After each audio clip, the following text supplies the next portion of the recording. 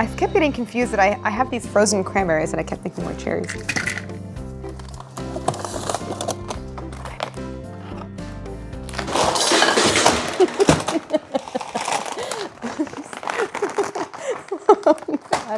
Oh God. I did not get any sleep last night. Hey everyone, I'm Saffitz. I am in my home kitchen and today I am making one of my favorite recipes from Dessert Person, like all of them. But this really is one of my favorites. I'm making sour cherry pie. To me, it really represents the top of the mountain when it comes to fruit desserts. And today's episode is really gonna be all about fruit pie construction, how to make sure the bottom isn't soggy, how to make sure it's baked through, the juices are thickened. And to me, there's just no more delicious fruit dessert than this one.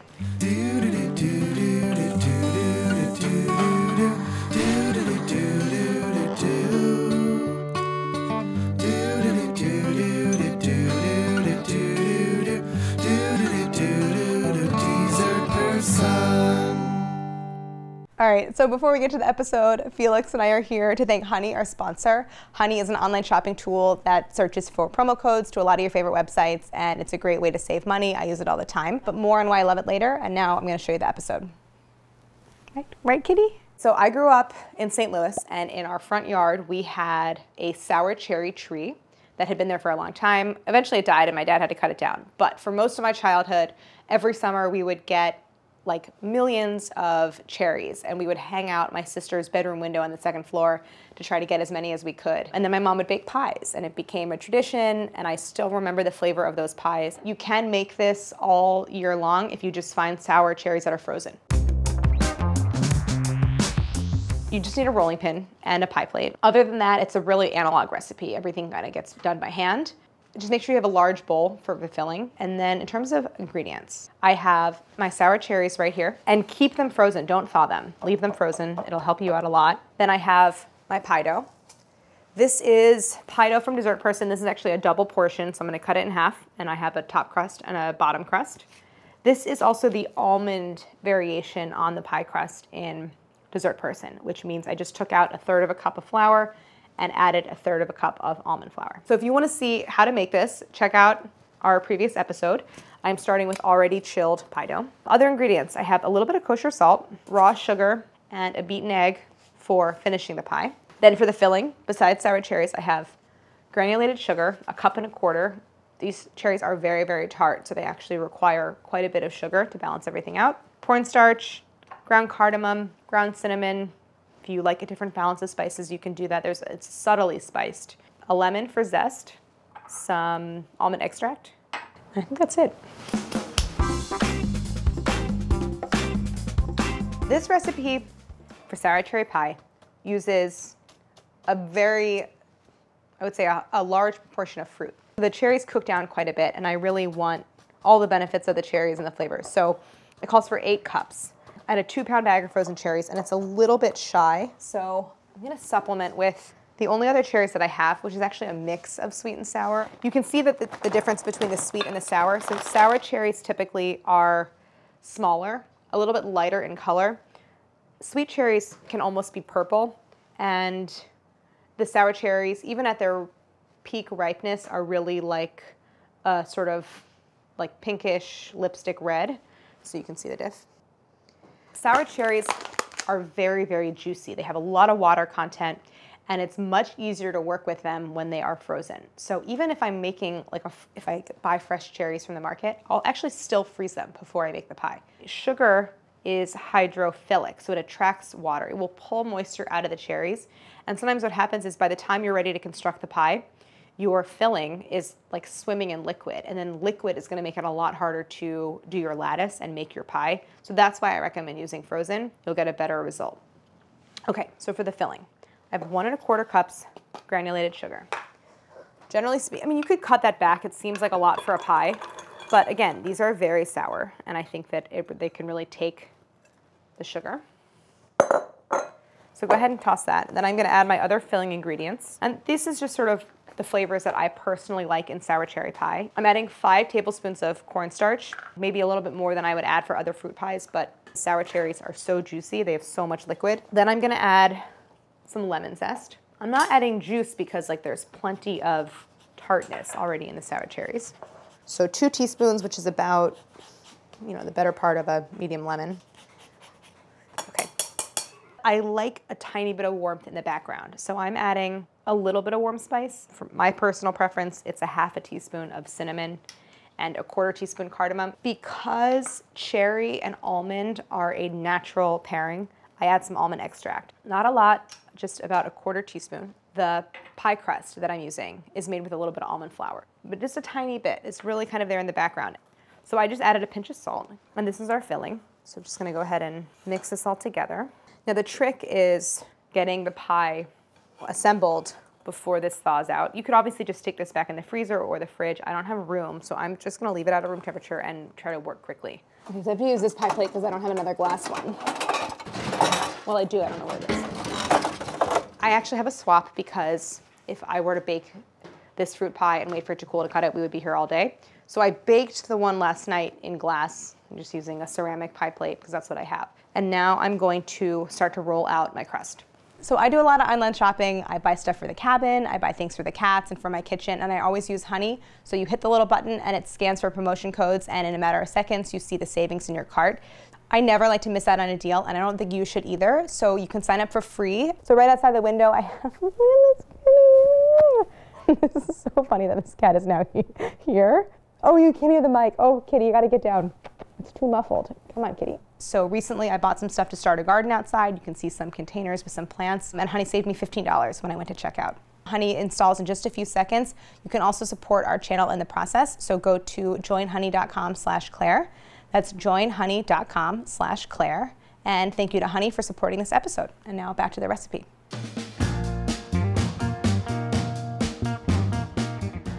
This is my almond flour pie dough. I'm gonna cut it in half because this is a double portion. Looks good. Just to prevent some of it from softening too much, I'm gonna stick half in the fridge. Somewhere. I'm gonna roll this out into a round and lay it on my pie plate as the bottom crust. So I'll show you how to basically go from a square shape to something a little more round. When you have just the right amount of hydration in the dough, it has almost like a plastic quality. It's really easy to work with. It doesn't stick, but it doesn't crack either. And that's when you know like you really hit the hydration just right. So I start by giving it a little bit of a thwack. And what I like to do actually is concentrate on the lines running through the corners. So I try to basically flatten out the pie crust along those lines. And then going on the other side, 90 degrees. So go ahead and dust it with some more flour. And then what I like to do is just kind of roll out where it's thicker. If you feel like when you lift up the rolling pin, you're getting butter on your rolling pin, like just flour it, roll it out, it's soft enough. So I want to get this into about 1/8 of an inch round. And then I like to, keep rotating it. So once I get it to about a 13-inch round, that's about the right thickness. And this is why you have a bench scraper handy. If you have any little parts that are sticking, this will help you to lift and scrape up your pie dough. But this looks good, so I'm ready to lay it into my pie plate. There's lots of methods that you can do for this, and I'll show you. One method is if you feel like you're confident, you can truly just like lift it up with your hands and transfer it to the pie plate. That's often what I do. Another method is to use the rolling pin. So you start by flipping the edge of the pastry up and then rolling it onto the pin. You bring your pie plate over, and you unroll it the same way, just like this, okay? Another way to do it is you can just fold the pastry. So it kind of depends on your comfort level. You can fold it in half and transfer it. You can fold it in quarter, again, and transfer it. I don't really find that that's necessary. Half is just fine. Center your pastry in your pie plate. And then what you want to do is you want to let it slump down to fill that corner between the bottom and the sides where those two meet. Rather than pushing in, I'm going to actually kind of just let it slump down because you don't want to stretch the dough into the pie plate. You want to just let it fill in the gaps on its own and then press really well. Use your fingers, make sure that there is full contact all the way around. And now I'm going to trim it. So trying to maintain that 1/2 inch clearance. You won't see this edge, so it's not so important, but that looks pretty good. Now I'm going to put this into the fridge while I roll out the second half. You want this to stay cold. It's already gotten a little warmer than I would like. Good enough. Oh, God. So now my second half of dough is gonna be the lattice. So I'm gonna cut this into strips. So in this case, I actually don't need the pie dough to be a perfect round. I want it to be round-ish, but it actually works out well for the purpose of the lattice to have a semi-square shape. Keeping it cold is really important. You want cold pastry for maximum flakiness. Sometimes what happens with pastry, if it gets warm, is the texture suffers, it's not as flaky. It loses its ability to really like stand up to the filling. This pie dough I made yesterday, that's another good tip. Like, don't try to make it with pie dough that you just put in the fridge, because it really needs that time to rest and cool down. So this is a process. It's best to do it in stages. I like the look of a lattice where you have two strips that are crisscrossing through the center of the pie. So that generally means an odd number of strips going in each direction. So for the swap, I was able to cut 10 strips and have going 5 in each direction. And I really like the look of that. So I'm gonna try to do that again. A straight edge is really useful for this. I mean, you could just freehand it. Sometimes I just freehand it and it's like, whatever, I don't care. But I'm just gonna at least make sure I have a straight edge. And then in terms of the width, I think I'm going about like an inch, between an inch and a quarter and an inch and a half thick. All right, I hope I can get 10 out of this. What I like about how it's going so far is I have very little trim. I'm not really throwing away a lot of pastry. Okay, so here are my lattice strips. I'm gonna grab my bottom crust now and I can get rid of my rolling pin, and I'm gonna start to assemble. Before your filling thaws out too much, go ahead and scrape this whole thing in. And you can see that it has thawed, like there's some juiciness in there. That's fine. What you want to avoid is having so much liquid from the cherries that the cherries are like swimming in it and that it's pooling, and that's going to make it a lot harder to complete your lattice because the liquid just gets in the way. It makes the crust wet, and it can also burn if it gets on the crust. Now that you have your cherries in, go ahead and push them down really well, because these cherries cook down quite a bit, and so they'll lose volume. I'm going to use my beaten egg and just dab a little bit of it around the rim of the bottom crust. And this is just to help the lattice stick. So now I have my strips. I'm gonna go 5 in one direction and 5 in the other. I'm starting with one of my longest strips, and I'm just laying it straight across the center of the pie. Now don't press too hard, because you're gonna end up having to lift up the pastry once or twice. Then I'm gonna take my next longest strip and lay it at a right angle in a cross, like a plus sign, right over top. And now I'm gonna do on each side of these strips, to the left and to the right, 2 more strips in both directions. So that's 5 total, running one way, 5 total running the other. Now, as I lay each strip, I'm going to do this basket weave, which is sort of an over-under pattern. So here you see the strip that's running, for me, left to right, is over the vertical strip. So the next one I lay down is gonna go under the vertical strip, just like that. Now I'm gonna go in that direction the same way. I'm gonna go under. And now let's go back the other way for the vertical strips. So I have over, under, over. I wanna then do under, over, under. That makes sense. So I'm gonna lift up this one to go under, and then lift up this one. So I'm gonna do it on the other side again. Over, under. What I'm trying to do as I lay down each strip is make sure that the spacing is even, so that there's the same like width of a gap in between the strips, and that one isn't like way over to the side.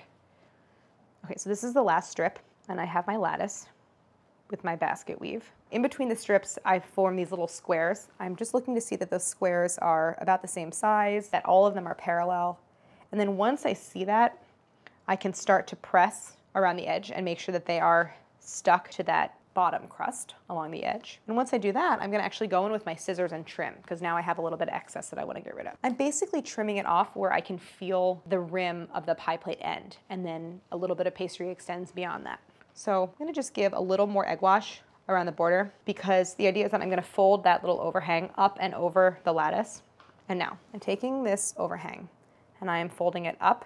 So one thing you can do is really press and like thin out the area of the lattice where it hits the bottom crust. and make sure that the bottom and the lattice are fully connected bottom crust to work with. But that's it.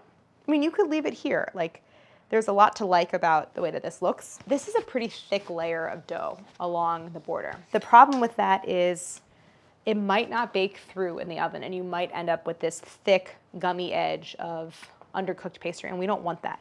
So at the very least, what you want to do is thin out that layer. And you can do that simply by using this technique with a fork and pressing the tines of the fork into the pastry. And I'm using a little bit of flour to prevent sticking. It is thinning out and extending the edge of the pastry a little bit. So I tend to do a little bit of a wider crimp, and I use my thumb and forefinger on one hand and my forefinger on the other hand, and creating this, you see that? That wave pattern. Okay, it's like a zigzag, whatever you want to call it. So you want to go all the way around, dusting my fingers in a little bit of flour, and you don't want it to stick. Any pie like this where I'm not par baking the bottom crust, so any double crust pie, really get it very cold and give it a chance to rest a little bit before you put it in the oven. For me, that means freezer, and then you can do the egg wash when it comes out right before it goes in the oven. But I'm gonna go ahead and just give it a little egg wash now. So I'm using my beaten egg and my pastry brush, and I'm trying to really only paint the pastry part. So paint every surface of the exposed pastry. One of the things you want to avoid is getting a lot of pooling egg into the little like divots of the crust, just because that can sometimes burn, and we're going to bake this pie for like an incredibly long time. So now that I have everything glazed, my final touch is some raw sugar on the crust. This adds sparkle, it adds crunch, it adds a little bit of extra sweetness, obviously. It's just always the finishing touch on a fruit pie. I'm not doing this on the baking sheet, and that's because I could get egg drips and some excess sugar on the surface, and I don't want that to be on the baking sheet that then goes in the oven, because that can burn as well. I mean, look, the whole thing is gonna burn. You're gonna get crazy fruit juice everywhere, but you know, as much as I can avoid it, I will. So I have this on the baking sheet. I don't normally bake with this much foil, but in this case, you're really gonna want it. And then this goes into an oven, 425. With any kind of pastry situation, you wanna bake really hot at the beginning. So I put it 425 for about 20 minutes, and that helps to initiate this puffing action of the pastry. And then once I start to see some color on it, after about 20 minutes, I drop the temp to 350, and it goes 350 the rest of the way, and I bake this pie for 2 hours, maybe even 2 hours and 30 minutes. That long. And don't confuse the burning juices on the baking sheet with burning the pie. Those are different. Sometimes like I have crazy smoke billowing out of my oven because the juices on the baking sheet are burning, but the pie is fine. The pie is just, you know, like chugging along. I just want to say, I get really happy when the photo matches the recipe, and I think that's very important to me that there's truth in advertising. So, you know, the photo should somewhat look like your final result, but in this case, I'm like, it's pretty close. You'll see that where I had the crimps, that there's like a valley at the end of each crimp, and that's where the juices found their little runoff area. And so in some of those areas, it got really dark because the juices have sugar in them, it evaporates, you end up with some burning, right? But even then, I don't really mind. You wanna really let it set. So like 24 hours later, that's a fine time to eat your pie. You don't want to cover it because it's going to soften your crust, but try to put it in like a dry location. So I'm going to just go in, a little sawing action. This is what I like to see. It is juicy, but it's not liquid. You see the flakes in the crust? For the most part, I have a really cooked through pastry along the edge. It's nice when you fork into it that you hear the pastry shatter. It's a good sign. The flavor of sour cherries just will always remind me of my childhood and picking the cherries and trying to beat the birds, you know, to get all the cherries off the branches. It's just an amazing fruit, and it makes, to me, the all-time greatest pie filling. And there's just maybe no other recipe that makes me happier than a sour cherry pie. Thank you for watching. I love that I now have an entire cherry pie. I'm gonna go eat my slice, and like and subscribe. And cut.